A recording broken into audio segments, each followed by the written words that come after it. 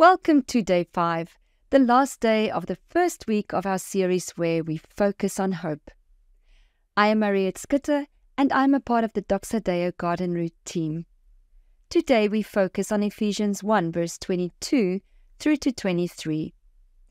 And the last part of Paul's prayer reads like this: And he, that is God, put all things under his feet, that is Jesus' feet, and gave him, who is Jesus, to be head over all things to the church, which is his body, the fullness of him who fills all in all.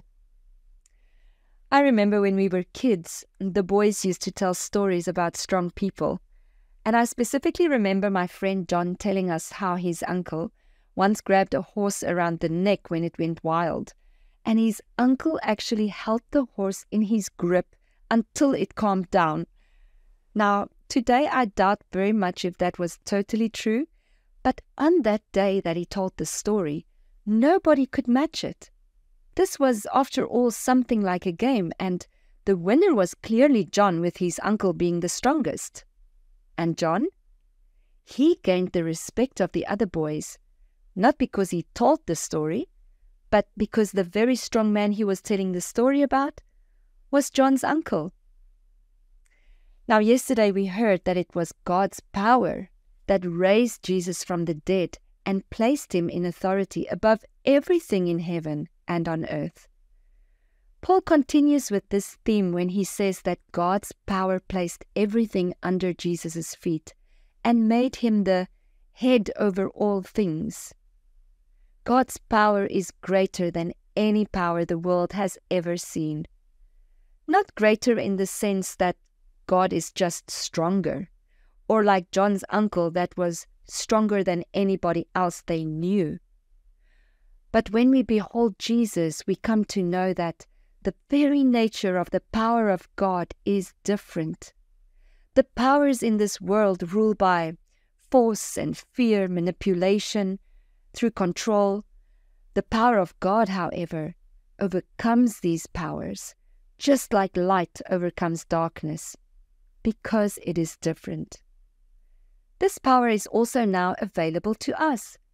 Jesus as head in this sentence also means that he is directly joined to the people who believe in him, just as a head is joined to the body. We have direct access to the greatest power that the world has ever seen.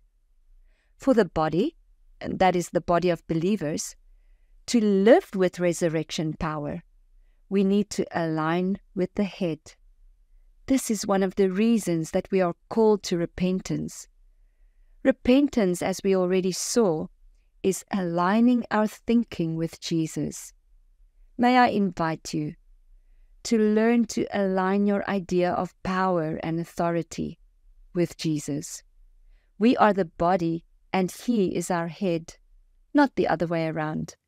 And so, we are also joined to him in his mission to fill everything with this restoring and renewing power of God.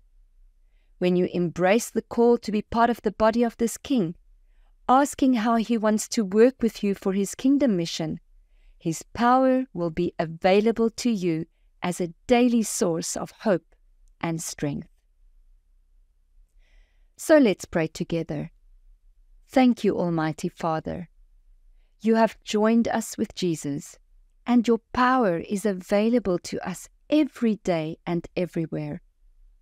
Strengthen us to align our thinking with Jesus so that you can use us as your partners to fill this world with your hope-bringing power. In Jesus' name, Amen.